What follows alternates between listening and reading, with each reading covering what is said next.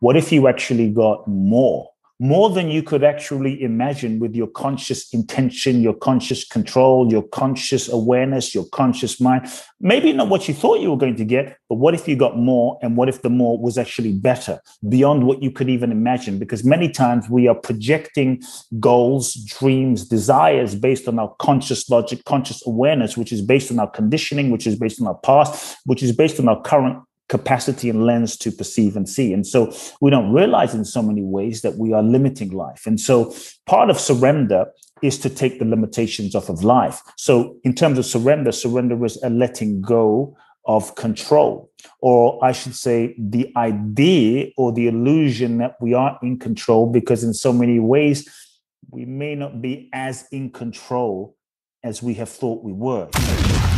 You're listening to the Real Business Connections Network. Real Business Connections Network. Powered by Balbert Marketing, LLC. Subscribe now and check us out at realbusinessconnections.com. Enjoy the show.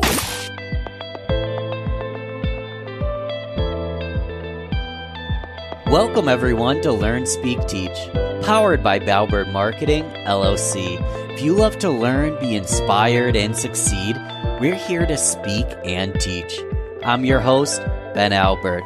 I believe if you're not living, you're dying. If you're not growing, you're withering. And if you're not engaged, you can turn this off right now. Because we here at LST are lifelong learners. And listen, I'm not your guru. I'm an ordinary guy on a journey to learn from the experts. My goal is to host each conversation with a beginner's mindset. Learn and let the experts speak and teach their truths. Join us! Oh yeah, and don't forget to subscribe. This episode is brought to you completely free. Get some stake in the game here. My fee for the show only takes a few moments. If you gain value from the episode, personally share with a friend and explain your favorite part. Bonus points. Please leave us a review on Apple, Google Podcasts, or anywhere you listen to the show. All right, let's get started. Welcome, everyone, once again to Learn, Speak, Teach on the Real Business Connections Network. I'm here today with Kute Blackson. Kute, how are you? Blessed to be with you today. Great. Thanks for having me. I'm excited for this conversation. Kute is the author of a couple national best-selling books. You Are the One and his latest book, The Magic of Surrender. He is widely considered the next generation leader in the field of personal development, working with leaders ranging from Larry King, Jack Canfield, Marianne Williamson, and more. He has been featured on Larry King Now, Fox and Friends, Dr. Drew, and now on the Real Business Connections Network as well. Kute's mission is simple: to awaken the spirit, to awaken and inspire people across the planet to access inner freedom, live authentically, and fulfill their true life purpose. Kute, blessed to be here with you. Riff on your mission for a moment here. I want to hear it out of in your words. Personally? Yeah, it's really simple. For me, my mission is to spread love on the planet, to help people remember who they really are. And that's in a nutshell, that we are whole, perfect, complete, divine beings. We are. You guys, Kute didn't know I was going to bring this up exactly, but I want to tell you, and this is a safe space for both of us, August 11th, so just over 2 months from the moment we're recording this today, my brother and I found my mom in her bathtub. She had passed away. We hadn't spoken to her in numerous days, and there was no doctor warning signs. There was no red flags. It just sort of happened one day, 2 days before she was playing Words with Friends with her friends on Facebook. And when that happened, Kute, I remember back, and I wrote this down because I knew I was going to butcher it. I listened to you on a podcast probably like 7 or 8 years ago, wow. 2014, 2015, around that time. And you said something of the likes of healing is applying love to the parts of you that are hurting. Healing is applying love to the parts of you that are hurting. And in that moment, it wasn't easy, but I realized that I couldn't bring my mother back, but I could apply love to myself, that I could apply love to everyone around me. And I only bring that up because I know you've been through a similar struggle in trauma and a need to surrender. And you don't have to dive right into it, but I want to give you the space. Tell us your story. Who is Kute Blackson? And what was the reason and the motive? And what is the power of surrender? So I think there's a few different questions in that question. There is. And so who am I?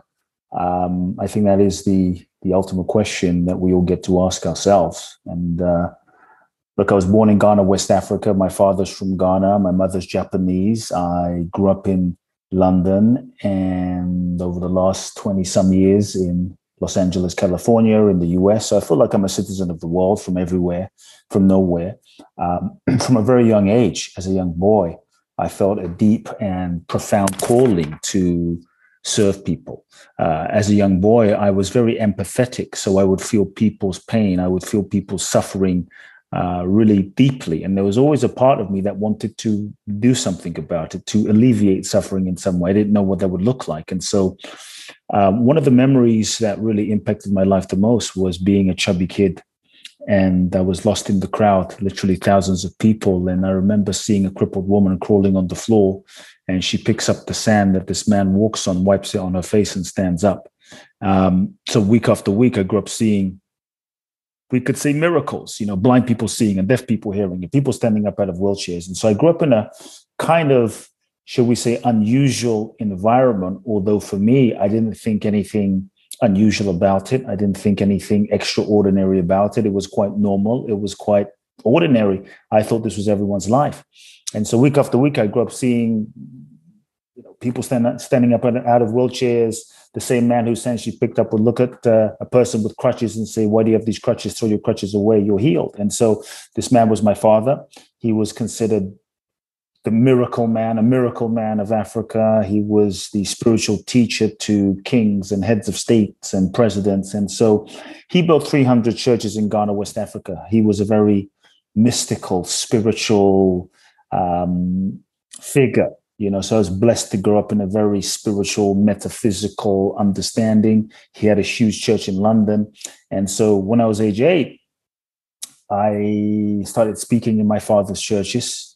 Thrown into the audience one day. That's when my speaking career began. When I was about 14, I was ordained as a minister, and I was given the mandate to take over my father's spiritual organization. And I was going to be the one that took it to the next level and his successor. And all of a sudden it was announced to my father's congregation, unbeknownst to me. And I'll never forget the day it was announced, another pivotal moment in my life. Everyone was happy. Everyone was celebrating but me, because for me, my heart sank. I knew and I felt the sense that this wasn't my path. This wasn't my soul's destiny. I felt a different calling. I felt something pulling me in a different direction, even though I didn't know what it was. And the truth is, I was too afraid to speak my truth. I was too afraid to speak my truth, to tell him my truth, to tell him this wasn't my path, because my fear was, and I think as human beings, we allow fear to hijack us. We allow fear to stop us from being who we really are. The fear is, if I dare to be myself, if I dare to express my voice, if I dare to be who I really am, you won't love me. And my fear was, I'm going to be alone. I'm going to be outcast. I'm going to lose my father's love. And so for several years, I said nothing, went along with it. But at the age of 18, I really hit another pivotal moment. I think it was a moment of truth, and perhaps a first moment where I had to truly surrender, even though I didn't know that's what I was doing. I looked into my future, and I realized I had some choices to make. And I think life is a series of choices, and certain choices can shift the course of our destiny. And as I looked into my future, I felt my soul was calling me to go in a different direction. I felt called to come to America, specifically Southern California, specifically Los Angeles, because as a young boy, I became obsessed with self-help books. From the age of 8 to 18, I probably read 800 self-help books in the field of psychology and spirituality and personal development and Eastern mysticism, Western mysticism. And it just happened that all of the living sort of self-development authors lived in Southern California. And so I wanted to come and meet these people. And so my soul was guiding me and nudging me to come to the US. Sometimes I think what your soul guides you to do doesn't always make sense to your mind or your logic. But I really believe that if you follow your soul and you don't compromise your truth, that you will always be guided in the right place with the right people doing the right thing, even though the route that you take may not be the one that you most expect. And so I felt this strong nudging to come to the US. It was undeniable. It was beyond me. And yet, and sometimes what your soul guides you to do isn't convenient as well. And so many times it's not convenient, actually. And so I felt this other pull, the pressure of society, the pressure and expectations of my community and my father. And when I looked into my future, I projected age 20, age 30, age 40, age 50. And as I projected into my future, I felt such a pain. I felt a sense of profound soul suicide. I felt this deep heartbreak inside, like I was betraying my soul. And the pain was so deep that I knew what I had to do. I realized if I begin living a lie now to get the love that I think I want from my father, I'm going to have to live this life for the rest of my life. And that self-betrayal, that soul betrayal was so painful. And so I decided to have the conversation. I decided to follow my truth. I decided to speak my truth. I decided to basically renounce everything, leave everything behind, and follow my soul. And I meant having a conversation with my father, which was terrifying. And kind of long story short, I ended up having that conversation, which was very difficult. Because I also realized that you can't be truly fulfilled and happy being someone that you're not. And you can't be truly fulfilled and happy living someone else's life. And that there's no shortage of people that will think they know what is best for your life and your evolution and will have so much advice for you. But the truth is, I think our soul knows. And so for me, life has been a continual process of surrendering to my soul at deeper levels. And so long story short, I ended up winning a green card in the green card lottery. That's what brought me to the US. That for me was a confirmation that I was on the right path. And I came to the US with $800, 2 suitcases, showed up in Los Angeles, began following my soul, following a dream. When I found many of the mentors and teachers and authors I'd read about, the Jack Canfields of the world, Jack Canfield, Marianne Williamson, Deepak Chopra, went and found some of them, learned from some of them, went to their seminars. And I think a few years later, I got to a point where I was guided to travel. And I ended up I got to the point where I was tired of reading books and gathering information. And I wanted to know truth for myself. And so I ended up going to walking the Camino in northern Spain, 900 kilometers. I ended up going to Thailand, studying with some monks. I ended up going to Israel, following the footsteps of Jesus, and ended up in India. I think all spiritual roads seem to lead to India. And I ended up in India for 3 to 4 months and had certain profound experiences there. And that's what brought me back to LA. And that's what inspired me to start working one-on-one with people. 20 years ago, it was one-on-one, and that group, people came from around the world, one by one, and it just evolved from one-on-one, 1-on-5, 1-on-20, 1-on-500, and it just kept evolving to this point today. So that's the short version of my story. Yes. And we're going to continue to what you're doing today, but clarity point. How do you define your soul? It doesn't have to be a perfect definition, but when you speak of soul, what are you speaking of? Yeah, to me, the soul is the real essence of what we are, that individualized spark of the divine that is manifesting. It's that individualized spark of the essence of life that manifests itself, in this form. And so to me, the soul is the essence of God that we all are, that we are all connected to. To me, at that level, we're one. the essence we're all connected to. And within this 20-year journey of coaching, your first book was You Are the One. Mm-hmm. What was the inspiration behind that book? What was the process of actually getting in, writing that? What was why did your soul guide you into the direction of writing that piece, that book? I think from a very young age, I always wanted to write a book, and I thought I'd write many books. And by the time I wrote that book, I probably projected and thought I would have written many books.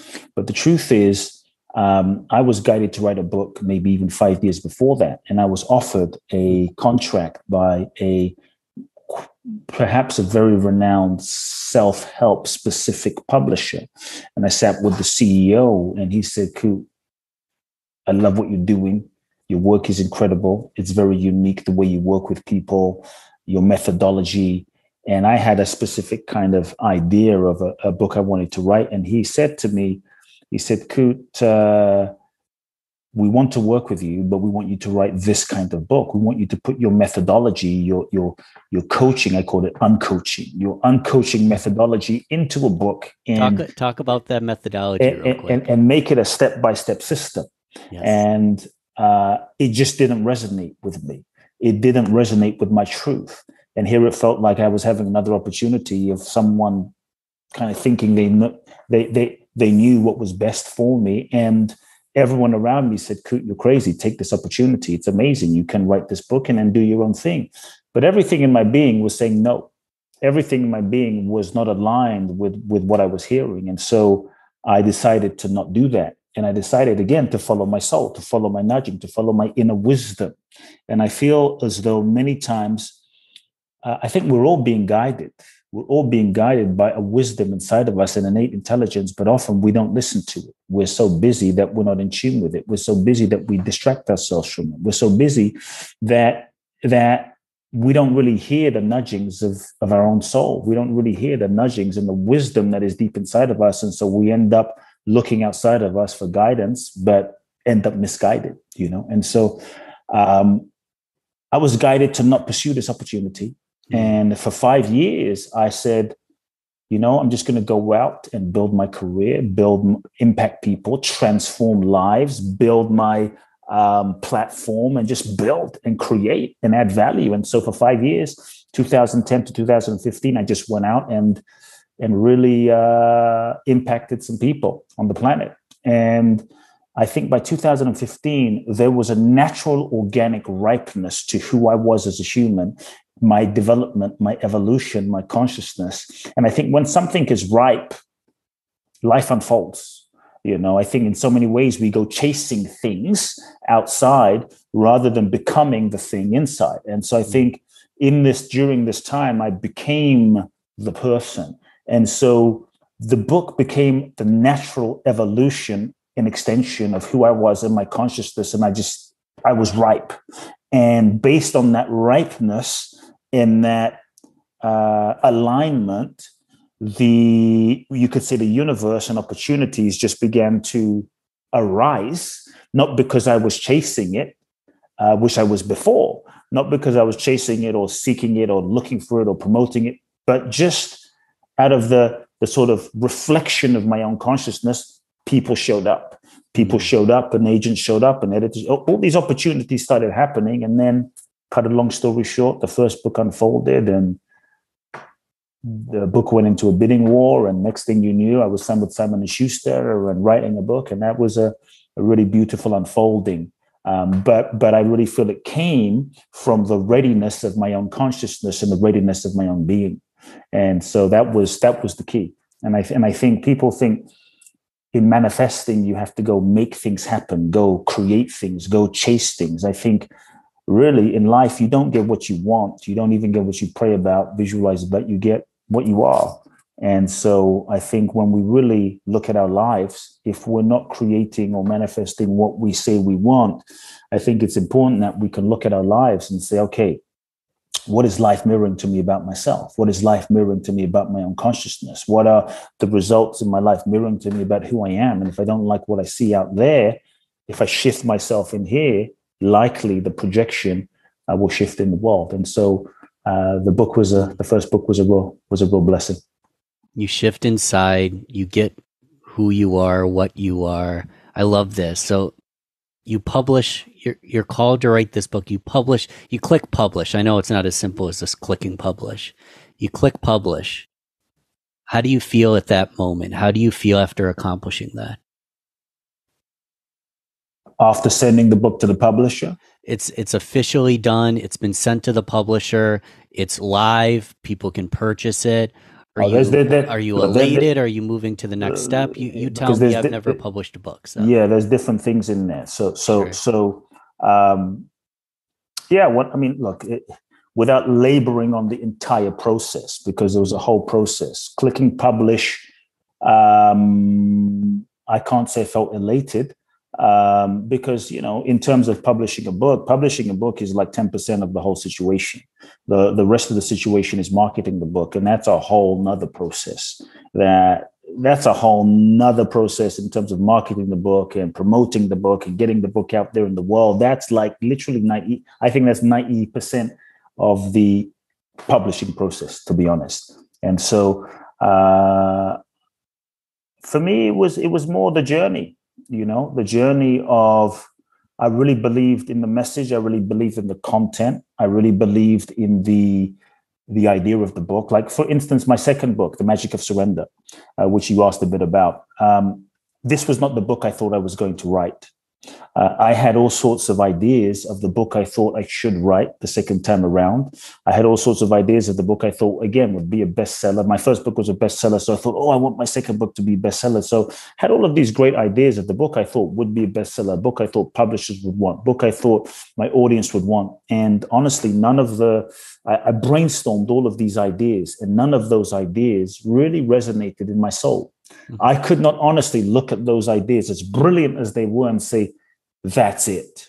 It might be what I wanted it to be. It might be what I thought it should be. They were all clever and amazing ideas that maybe I'll do sometime. But I couldn't honestly, with integrity, look at those ideas and say, that is what is aligned. That is what I am called to do and called to write about. The only word that stood out from the whiteboard, I was brainstorming ideas, was the word, I wrote a bunch of ideas on the board. The only word that stood out for me was the word surrender. And that's when I knew that I was being called to write a book about surrender, although this was not the book I wanted to write, because I was actually resisting it, because I thought, God, surrender. There's so many misconceptions about surrender. We hear the word surrender, and then we run away from this kind of idea of surrender. It's like going to the dentist. You should go, but often we resist going. And so we all know we should surrender, but we don't. And we resist, which we can get into. And so I had to surrender to the book that was seeking to be written. And when I truly surrendered to the book about surrender that was seeking to be written, everything unfolded. Things started flowing. The ideas started flowing. Inspiration began flowing. And then I really felt the sense, and this is, I think, how you know that this is the book you're meant to write. I felt the sense that I wasn't writing the book. I was just in service and a vessel to the message and the soul of the book that was seeking to be written, that the book had a soul of its own. And I was just a vehicle to bring it into manifestation. I was a servant to the message. And that alignment was so real for me. That alignment was so, connected for me, that I knew I would have the energy and the stamina and everything it took to be able to go out and speak about the book on surrender. And so I think, in so many ways in our culture, we have a misconception about surrender. This idea that surrender is weak, surrender is passive, that surrender means giving up, that surrender means, waving the white flag, being a doormat, lying down, being taken advantage of, that if you surrender, you won't manifest your goals, your dreams, your desires. You're going to be left behind. And I'm actually saying, no, let's reframe surrender from something passive to something active. Let's reframe surrender. And what if in truly surrendering, if we understood what surrender was, what if you didn't get less in life, which is often what we're afraid of? What if you actually got more more than you could actually imagine with your conscious intention, your conscious control, your conscious awareness, your conscious mind. Maybe not what you thought you were going to get, but what if you got more? And what if the more was actually better beyond what you could even imagine? Because many times we are projecting goals, dreams, desires based on our conscious logic, conscious awareness, which is based on our conditioning, which is based on our past, which is based on our current capacity and lens to perceive and see. And so we don't realize in so many ways that we are limiting life. And so part of surrender is to take the limitations off of life. So in terms of surrender, surrender is a letting go of control, or I should say the idea or the illusion that we are in control, because in so many ways, we may not be as in control as we have thought we were. If you look at the last couple of years with COVID, if you look at so many things, we weren't as in control as we thought, Yeah. And so surrender is letting go of the perception of control. I think control is a master addiction. Surrender is letting go of trying to force and manipulate life to fit our limited idea of how we think it should be and how we think life should be and the idea of who we think we should be. And it's really letting go of that. So in the letting go of that, not only do we take the limitations off of life, but in the letting go of that, we open ourselves. We'll actually allow ourselves to be open, to be available to the infinite possibilities. If you look at the truly great ones, Jesus, Buddha, Gandhi, Mother Teresa, I'm going to even throw in people like Elon Musk. Then we have people like Mandela and Martin Luther King and, Bruce Lee, Muhammad Ali, Bob Marley. At some point, all of these great ones, they surrendered themselves. They surrendered themselves to their soul. They surrendered themselves to their higher purpose. They surrendered themselves to a deeper mission. They surrendered themselves to life. And in that surrender, I think they were able to transcend their own human limitations. And in that surrender, they tapped into another dimension of their own potential. And that's when life was able to flow through them and use them in ways that perhaps I think they were probably surprised in certain ways, And so I think surrender is the most powerful thing that we can do as human beings. I really think that surrender is the password to freedom. It's the key to the next level. It's the key to true manifestation. And so I think we all want more magic. To me, the book is called The Magic of Surrender. We all want more magic, but we don't want to surrender. And the formula for more, when I say magic, I'm talking about more abundance, more joy, that next level stuff, right? We all want, and when I say who wants more magic, everybody wants more magic, but very few of us want to surrender. And so the next level of your life, our lives, the next level requires the next level of who we are.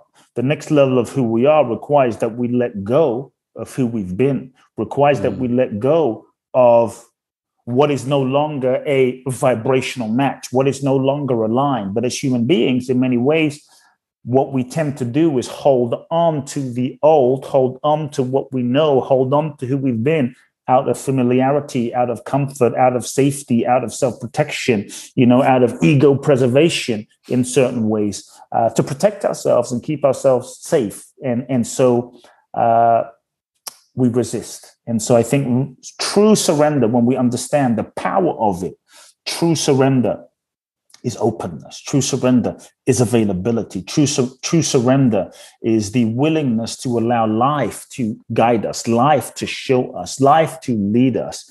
And, the old paradigm, and I think we are right now in the midst of a phase transition on planet Earth.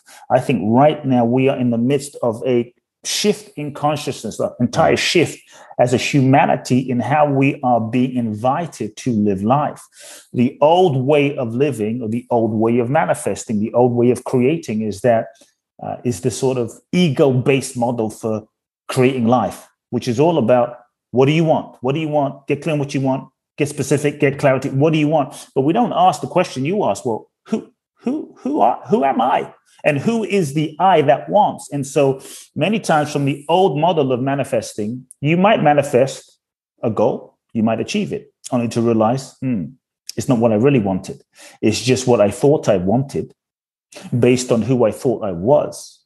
And now that I've achieved it, it's not really what I truly want, because often unconsciously our goals are sometimes projections of unmet needs from childhood. Like dad wasn't around, I was bullied, I wasn't loved, I was called not enough, I was called not beautiful, I was called this, I was told I'll never make it. So now if I can just get the house, the Lamborghini, the car, the Grammys, the fame, the blood, whatever it is, then I'm going to be enough. And the truth is, nothing outside of ourselves fulfills us if we don't feel that inside. And so there is a limitation to the old way of living and creating, which is based on the ego paradigm. Right. And so that asks, what do I want? To me, as we make a shift, and I really think the last couple of years with a pandemic or COVID or whatever we want to call the last few years, I think the shift that's been happening in the last few years is the evolutionary invitation of the universe that has been breaking us down, breaking us open, and forcing us as a humanity to freaking surrender. We've been in a 2.5-2 year surrender seminar as a global humanity, being forced to surrender to the unknown and what's going to happen, and realizing we're not in control, and lockdowns and so I feel we're being initiated into a new way of living that is really much more in harmony. A death of our egos, death of who we thought we were, death of our identities, to being initiated to a way of living that is much more in harmony with life, in harmony with the universe, in harmony with our souls, which is the question. There's a different question. And that different question is not, what do I want? The question that we start asking ourselves as we live a path of surrender is more about, what is it that life is seeking to express through me? What is it that the universe is seeking to manifest through me? What is it that the universe is seeking to live through me, create through me, podcast through me, write through me? And it's really about aligning ourselves with the deepest, most authentic impulse of our being, so that we can feel the deep movement, the deep authentic movement that is beyond the ego, but from the depth of our souls. And then kind of catching that vision and aligning ourselves with that. And once we kind of feel the authentic goal, the authentic vision, the authentic expression of what is seeking to manifest, then we can align ourselves, align our minds, thinking, goal setting, resources, money, strategy with what's true and authentic, and go 100% in that direction. And so surrender doesn't mean, sitting there doing nothing. It means aligning with what's true, aligning with what's authentic, rather than just kind of one's conditioning or wounds or programming, right? Aligning with what's true. And then as you align with what's true and authentic, you're in flow. Then you give 100% and give everything you've got. And it's really about giving 100% as you move into action without attachment, just to clarify for people. So surrender isn't just sit there and do nothing. It's once you align with what's true, you give 100% to it, but let go of the attachment. So that's a bit about surrender and the second book. Align with what's true. I'm asking myself, who am I? How can I be a vessel to live in alignment with that truth and create a collective impact in this world? COVID's a funny thing. I've joked on the side that no one wrote a handbook on how to handle a pandemic like this. Now I would say no one really had a handbook on how to surrender. It sounds like you were called to write that handbook on surrender. I resist. Another thing that's coming to mind, I forget who said it, so if I remember, I'll put it in the show notes. He was talking about how you can't have the tens without the ones. And a lot of us are living a life of 4s and 5 and 6 and 7, and it's 8 on a good day and it's 3 on a bad day. But we can't have the 10s in life. We can't have the highest of the highs without surrendering to the lowest of lows. You cannot have the high without going through the ones at times. I'm wondering if that resonates with you. And if so, I mean, what are some of the ones that you have went through in your life, and how have they prepared you to better be a vessel for the tens? Yeah, look, I think that in life, there is no perfection. And part of the surrender and part of the freedom in life comes not from life being perfect or there not being challenges, but in understanding the nature of life. When you understand the nature of life, come into acceptance and surrender of the nature of this reality, you're free. But it's a freedom that is not dependent on what happens out here.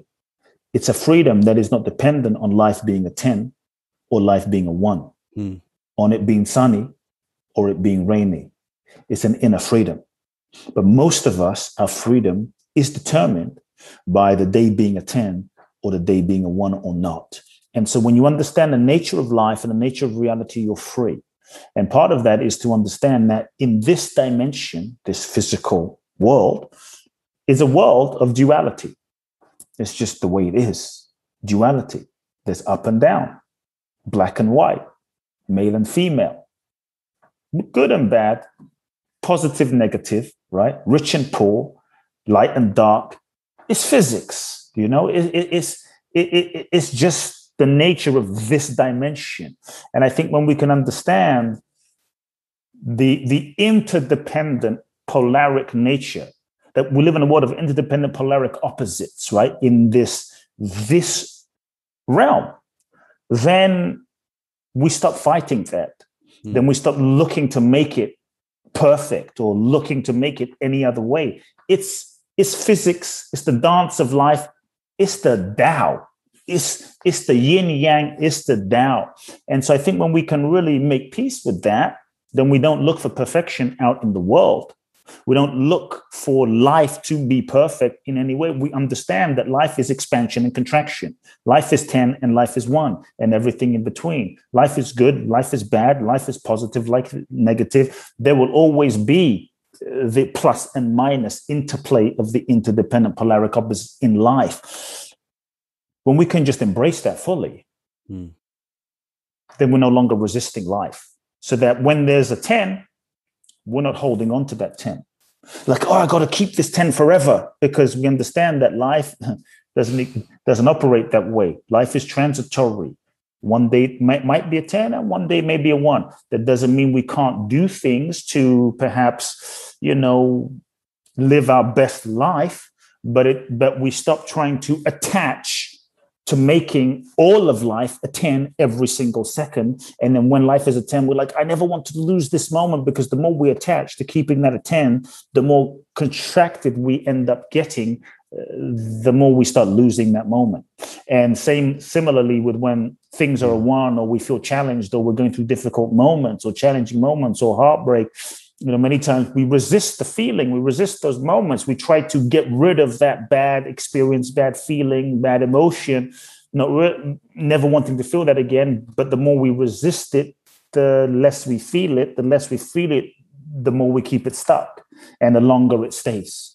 And so when we can embrace the nature of life and start realizing we are not the 10 or we are not the 1. We are not the expansion and we are not the contraction. We are not the negativity and we are not the positivity. What we are really is so much more, And I think there's a really profound freedom that happens when we can embrace life as it is and surrender to that and stop looking for perfection in the world. It's like I tell people, stop praying for the waves of the ocean to get easier. Instead, develop yourself. When you understand the nature of it, you start developing yourself, developing your mental, emotional, psychological muscle to be able to surf bigger waves. So in a sense, we have no control. We don't have any control of the ocean. Zero. I mean, maybe some people will be like, oh, I'm going to go to the ocean. I'm going to visualize. It's bullshit. We have no control over the ocean. But that doesn't mean you go to the ocean and just drown. Right. If you look at the great big wave surfers like Laird Hamilton and Kelly Slater, they've cultivated and trained themselves to be able to, through practice, surf bigger and bigger waves. So the control we do have is how we train our mental, emotional capacity to surf bigger waves of life. And I think that's what we can do. And if you look at the big wave surfers, the better they get, they don't look for one waves. The better they get, they look for the 10 waves. They look for the challenging waves. So I think if we can shift our relationship with life, then we start freeing ourselves. Because as we evolve and as our consciousness expands, the difficulties and the challenges of life will also expand to meet us in our level of consciousness. That's not bad. That's just evolution. That's not that we're doing something wrong. It's just that we've expanded. And because we've expanded, life is expanding with us. And so I would just say, if you're facing challenges, congratulations. Congratulations. And so, look, I've been challenged many moments of my life. I mean, I could bore you with another 14 hours of stories. I mean, many, many, many challenges. But at this stage, I have learned to, the way I see life, and this is really what's helped me, regardless of the specific challenge. If you look at life one-dimensionally, like, this difficult situation is happening, there are many times we're caught up in the story, we're caught up in the one-dimensionality, and we're stuck in, well, why is this happening to me? Which sometimes can move us into a powerless or victim experience or position. But I believe that we are souls. We are souls that we all incarnate into this human experience. We're here. That's proof. We're here. And we incarnate into this human experience because perhaps there's lessons that we are here to learn. And so to me, life is a school. Life is a university for our soul's evolution. And if that's the case, life is a university of our soul's evolution. Every experience, every relationship, every challenge, everything we go through is part of the curriculum for our soul's evolution. And so we're never not in an evolutionary process. Life is an evolutionary process. And so if we start seeing life as a school and a university for our soul's evolution, then every moment becomes an opportunity to evolve. And so then as difficult experiences arise, challenging, heartbreak, difficult things, death, betrayal, it gives us a different relationship and perspective to go through it with a different insight. Because then it becomes, wow, not like, why did this happen to me, but why did my soul attract this experience? And what is it that my soul is seeking to learn in this situation? It's screwed up. It's difficult. It's challenging. But what is my soul seeking to learn? And what is the classroom? What is the lesson? Because I think that if in any situation, if we're able to learn the lesson, we evolve.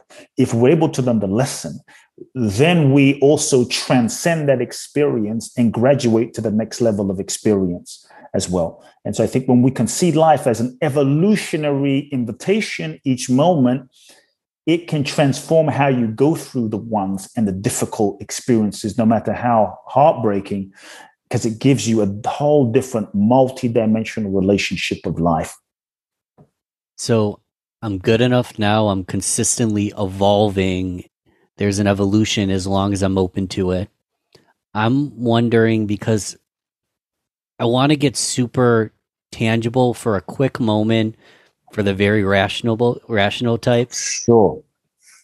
I'm in the classroom. I'm learning. I want to be the best surfer on earth. I understand what I need to do. Are there micro actions? Okay, here's one thing. Yes, here's one step that people can take. Please. First, it's shift the perspective, right? But because that perspective allows you to go through life, looking at life through a different lens. Like, oh, okay. And you start looking for the lesson. So that's one. But the other place I think that people can start as a very, let's say, practical or simple, tangible place to begin is, I think one of the things that keeps us from evolving and one of the things that keeps us stuck are all the ways we lie to ourselves. As human beings, we are constantly lying and bullshitting ourselves and rationalizing why we are the way we are and why we're not doing what we want to do. And we lie to ourselves as human beings. It's self-preservation. It's the ego self-protective mechanism for survival. And We stay in relationships that we know are not aligned. We work jobs that we know are not aligned, and we wonder why we're not happy. And so there is no real transformation without truth. There is no real transformation without truth. It's like if all anybody did was you began to tell the truth to yourself about who you are, what you feel, and what you want. And you began to tell yourself the radical, the raw truth. Life will transform. To me, happiness is simple. Tell the truth, feel the truth, acknowledge the truth, speak the truth, live the truth. Happy life. But because of our own conditioning and our own survival mechanisms to avoid pain and not feel and get love, validation, and approval and have people love us, we've learned from childhood to like deny what we feel and pretend that we are who we think other people want us to be and mommy and daddy so that we can get love and validation. So we've been conditioned unconsciously to lie. And then we wonder like, why the hell am I not happy? and so, you know, I think what that looks like is maybe asking yourself a question, but we have to be willing to be radically honest. You have to want the truth more than you want what you have. You have to want the truth more than you want what you think you want. And so that first question is a very basic question. What lies am I telling myself? End of story. What lies am I telling myself? It might sound like, you know what? I'm no longer in love after 10 years. That can be a very scary thing. When we be invested so much, that can be a very scary thing when society deems us a certain way, when our entire identity is wrapped up in a certain way of living and perceiving. It sounds easy, but it can be terrifying. So it takes tremendous courage to speak the truth. So what lies am I telling myself? Wow, I'm no longer in love. Be with that. I hate my job. Can be scary because then it's like, well, if I tell myself the truth, you know, one of the reasons that we often don't tell ourselves the truth is because we're afraid of the consequences. And so we pretend, we justify, we often play this game of confusion. Like, I'm confused. I don't really know. I don't really know what my life purpose is. When deep down, we freaking know what our life purpose is. We're just afraid to acknowledge what our life purpose is, because if we actually acknowledge what our life purpose is, we might actually have to do something about it. So many times it's easier to stay in a I don't know confusion facade, because then we don't have to like put ourselves out there and take the risk and risk who we are and what we have. And so what lies am I telling myself? What I would also invite people is take the pressure off of yourself from having to take any action. Sometimes that pressure or fear of having to take action immediately is what clouds and blocks us into this smokescreen of confusion. So that might mean, you know what? I don't have to do anything. I don't have to take action, but I'm going to just acknowledge I'm not in love anymore. You don't have to leave. You don't have to break up. You don't have to do anything, but just let the truth start marinating inside. It might take you a year or 2 or 3, but it's better than a lifetime. But if you just start telling the truth and letting that marinate, that begins a transformational process inside. I hate my job. Breathe that in. Let that sink in for a moment. You don't have to leave. You don't have to, because the thought of the consequence of that is often what blocks our willingness to tell ourselves the truth. It's survival. It's egoic survival. The ego's job is to, the ego's is a whole nother conversation, but the ego's job is to preserve and reinforce our sense of existing and identity. And the ego's job is to prevent us from getting hurt like we were hurt when we were young. It's a protective mechanism. And so one of the ways we protect ourselves is to live in denial or a lie. And so what lies am I telling myself? What am I pretending to not know? And also sitting with, what are the lies that I'm telling myself costing me? And to let yourself feel the pain. Feel it. Many times how we keep ourselves stuck from getting in touch with the truth is we feel some pain. Pain might manifest in depression, lethargy, tiredness, unhappiness, right? Frustration, resentment, physical pain, backache, shoulder ache, neck ache, dis-ease, right? We feel pain, but what we tend to do as human beings, especially in our culture today, is we distract ourselves from it. We deny it. We drink it away, sex it away, smoke it away, porn it away, shop it away, social media it away, whatever it is, so that we don't have to actually feel the pain and feel the truth that's underneath that. I tell people that pain is a gift. Pain is a messenger. Pain is your friend. We must learn to pay attention to the pain and embrace the message of the pain, because often by acknowledging the pain is a portal to a deeper level of our truth. It's trying to get our attention. It's trying to get our attention. So when we can just sit with the pain, not wallow in it, sit with it and ask ourselves, what is this pain trying to tell me? And acknowledge that. Then we can start moving in the direction of truth. And through moving in the direction of truth, we can begin to transform our life. If all someone did was started to tell themselves the real, raw truth and living that, life would transform. In fact, many of the things we visualize about, pray about, go to therapy about, go to temple and pray to God and ask for help about, go to our shaman to ask for some special, magic for, would dissolve if we started telling ourselves the truth. To me, truth is real spirituality. Truth is real yoga. Truth is real spiritual practice. Truth is real prayer. And the truth will set us free. It will. Cute. I wish we could do another one of these. Maybe I'm going to have you back on if you come back. How do I support you, me and all the listeners? How do we get more cute and really just support you on your mission here? Awesome, man. A couple of ways. Look, the book, The Magic of Surrender, is out. It's on paperback, and I wrote it with a tremendous amount of love, and it's packed full of, it's a handbook for how to surrender and written for the modern times. And so The Magic of Surrender, available on Amazon, the paperback version. Check it out there. My main website, Kute Blackson, Kute, Blackson, KuteBlackson.com. Find out some info there about my work. Twice a year, I do an event to Bali. If people feel a calling to go to that next level of their life and, transform their past and connect to their true power and kind of catapult themselves forward to living your true soul's destiny, you can find out more, www.boundlessblissbali.com, every July and December. What's beautiful is podcast listeners know that'll be in the show notes. Gang, we didn't have time for the full rapid fire round, but I do want to ask you one rapid fire question because it's my favorite one. The 30-second answer. I know we could go all day on just this. Cute. Who is your hero and why do you choose who you choose? Who's my hero?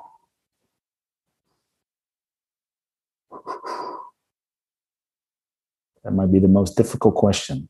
What's funny with the rapid fire round is we usually do quick, short, sweet ones, and then I weave in the heavier ones, but I went straight for the heavy one. Who is coming up? It doesn't have to be your one hero. Yeah, for me, my mother is a hero for me. And she's the one that inspired the book, The Magic of Surrender, to be honest. My mother's a hero. I'll share a quick story, if that's cool. Because my mother was diagnosed with stomach cancer in 2016. I got to spend a year with her. I was flying back from LA to London every month to be with her in her chemo sessions.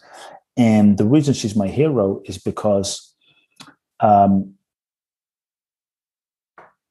when the doctor said about 6 months into the process, basically, there's nothing we can do for you, so get your affairs in order. Basically, you're going to die, And I'm glad I got to be with her. I had a year with her. I'm blessed that I had a year with her.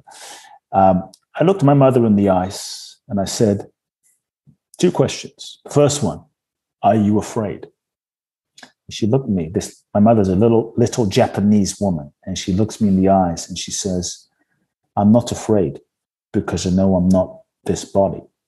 And this body will die, but I will not. And I will be with you, guiding you from the other side. And she looked me in the eyes with such peace. No cameras around, no YouTube, it was just me and her. And I could tell she knew. And she just looked me in the eyes with such peace. And she says, I'll be with you. I'm not dying. And I felt that transmission of her knowing. And I looked her in the eyes and I said, what can I do as your son to make your final days easier? What What do you need? What do you want? Where do you want to travel? Like, what can I do? And she said to me, there's nothing I want. There's nothing I need. All I want is what God wants for my life. And in that moment, I understood why she was free. I understood why she was at peace this whole time. This whole time, she didn't cry. She didn't complain. She was truly, truly at peace, smiling and happy because she was surrendered. She wasn't attached to living. She wasn't attached to dying. She was just open to the unfolding of life, however it unfolded for her. And that was the source of her peace. And so I think in so many ways, she exemplified that and lived that in her life.